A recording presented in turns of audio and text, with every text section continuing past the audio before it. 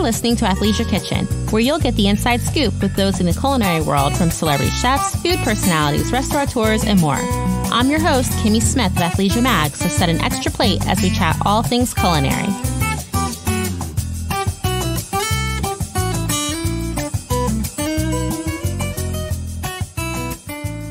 On today's Athleisure Kitchen, we head to the studio office of Ron Silver's restaurant, Bubby's, in the Meatpacking District. Bubby's is also located in Tribeca, as well as 6 outposts in Japan. We find out how Ron created one of the quintessential destinations for brunch with his passion for great food and keeping it simple. We also talk about how his interests and passions in CBD and THC led him to create Azuca, which complements his food, as well as the love for creating art, which you can see in his restaurants, as well as his show in Mexico City.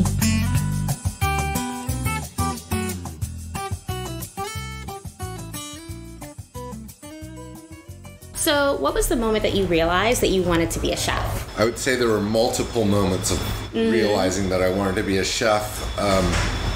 One of the things is that when I was a little kid, I realized that I loved to cook. And part of that was because it was mischief and, because it was fire and knives. And so, I take to mischief very well. And then I would say another small thing was that my mother, because I was mischievous, took my $5 a week allowance away from me, and I went and got a job washing dishes. Wow. So that was $85 a week. So that was another realization that that was my spot. And then I washed dishes for a long, long time. So when did you start washing dishes? When I was 13. Okay. And I washed dishes till I was sort of in and out till I was 21. That is a long time to wash dishes. I really loved it. Nice. Okay. I did other things in between. I'm assuming, yes. And then I was washing dishes at Alta ski resort, and I wiped out and broke my rib, and so I was out for 6 weeks, and I decided during that time that I was going to be a chef. Wow. So I think that's when I really decided to go for it, when I was 21.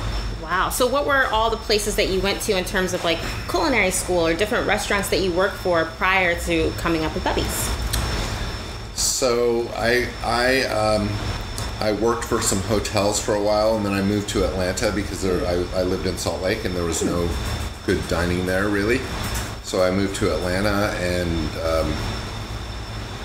worked for the best restaurants in Atlanta, and I was offered a scholarship to the Culinary Institute, but I kind of did a quick cocktail napkin mathematics and realized I could not afford that scholarship. Right. So I didn't go to school. Wow.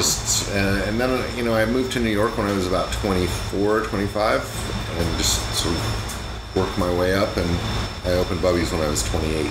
So what made you realize that this is what you wanted to open and the type of cuisine that's offered here? Well, so the style of cuisine in the 80s was very sort of weird, nouvelle cuisine, big plates and small portions and kind of stupid. And I really wanted to just open up a place that had good home cooking and sort of large portions on small plates. And I really just wanted to cook the food that I like to eat. That's a good answer.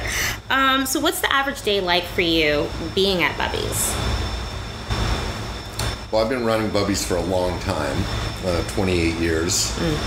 So my average day at Bubby's, I'm sort of very regimented about what I do. I go into Tribeca and have a coffee and go around and talk to everybody and look around, sort of see that everything's looking good, and then I come up to Highline and do the same thing. Wow.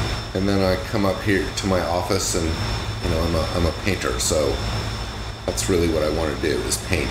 Wow. Once I know everything's sort of locked down, then I just start painting. Wow. I'm also in the cannabis business. Well, we were going to get to that too, actually. So you have the 2 restaurants here. You have some in Japan as well? 6. Yep. How do you decide where the next place is going to be for your restaurant and the community that it serves? Well, I suppose that the world decides for me because I am not a business person really, and so if the Japanese people called me up about 10 years ago, and I was like, "There's no way I'm doing that," and we were having lunch the next day, and I was walking around the space like a week later. Wow! And so I don't really make a plan; it just sort of happened. Do you think you'll ever create something like another restaurant that's not under like the Bubby system and maybe something different? That's a good question. I don't have a lot of reason to do that. And at the same time, I do come up with ideas that I think are interesting sometimes. So I think the jury is out on that. Nice. So we were at the specialty food show the past 2 days, and we saw Azuca, and I know you launched it last year. Can you tell me more about, why are you in the cannabis space, and why did you want to create this product? So, I've been in the cannabis space since I started washing dishes, really. So, I've smoked weed since I was a kid, and like everybody in the kitchen does. And I think what really inspired me to get into this business is that I felt that I had something to offer it. And really, maybe 6 years ago, I discovered that there was a very large problem, which is how cannabis edibles deliver. And so I really set out to solve that problem right from the start. And I was able to make really good progress with that. So it's sort of in a way it fell in my lap, but I did do a ton of research. Wow. So you what did you initially launch, and then are there new launches for this year? Well, so what we have is a technology, really. Azuca is a cannabinoid edibles technology.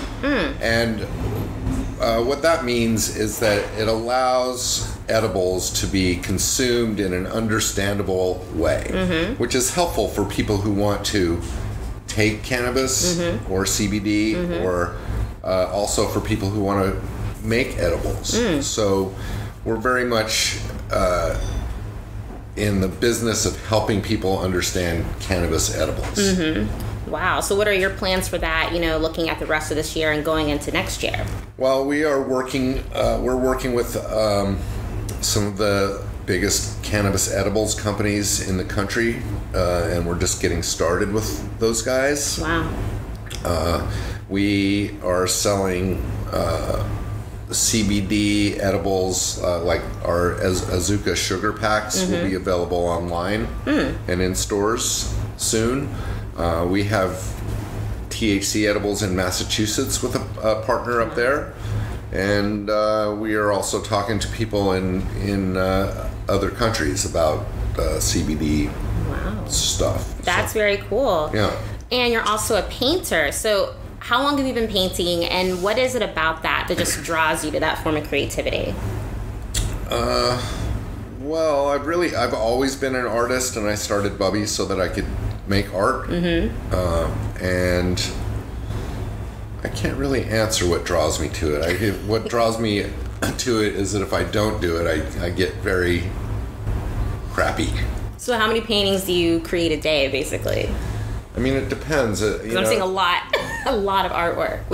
I'm always working on something, and at the moment I'm painting on paper, so that's a little bit quicker than oil paint. But then I love the draft. Thank you.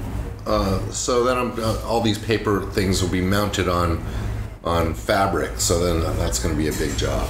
Wow. So I guess I can paint a bunch of things, but then it's going to take months to get them mounted. Will you ever do, or have you ever done a gallery, or? I have a show in Mexico City in August. Wow, that's exciting. Yeah. So how many pieces are showing? Are you nervous? I have 40 pieces showing, and I am nervous. Yeah. It's my first show. Well, yeah, that's fantastic. Oh my gosh. So what are 3 signature dishes in Bubby's that we should know about, that if people have yet to come, that's what they should be eating? Well, the fried chicken and pancakes, that is a thing to eat. And we have really good watermelon lemonade. That's a thing to drink. And let's see. What is the thing you must eat? Biscuits. Oh, the biscuits. I love the biscuits. college. He's like, yes. Great. Yeah, the burgers. There you go. Okay. Well, so when you're not painting and you're not focused on Azuca and Bubby's, what are 3 things that we could find you doing just in terms of relaxing and, getting your athleisure on? Smoking bong hits.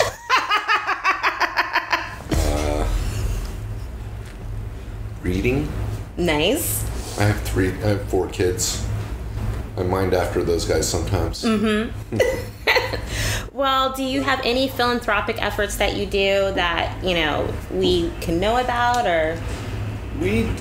Bubby's does a lot of philanthropy, in that we give stuff to people all the time. We support different organizations like the New York City, what is that place called? I don't know. So the oldest men's shelter in America. Wow. And New York City Rescue Mission. And Azuca will have a huge amount of social stuff to do, because the cannabis business is very, very ripe for a lot of opportunities for a lot of different people who really deserve them and don't often have them. And so we're very focused on how we are going to sort of set our company up so it's really incorporating the social aspects of things that we need, especially, just the war on drugs has been particularly hard on brown people, and so we're very much focused on making sure to stay aware of creating opportunities almost in an artificial way, but not in a, we're getting a lot of help with thinking about that, but I think it's a very big deal. To me, that's the biggest deal. Right. And just in setting up our company, it's really run by women, and they're very, my CEO is, everybody in Azuca has deep moral compass and ethics. And so I think the jury's out on how we're going to be able to be helpful in not just a philanthropic way, but in a sort of responsible and actual opportunity creating way, more than just philanthropy, which is, I think philanthropy is great, but I think it's a lot of challenge to create actual opportunity, and I think we're very much focused on that. Wow. So my final question is, what legacy do you look to leave behind with all of the fingerprints you've put on so many different areas? Wow. that is a tough question. I hope I leave behind something that my kids are proud of. Yes. And something that continues to do good work after I'm gone. Nice. And maybe I hope to leave behind a bunch of beautiful stuff.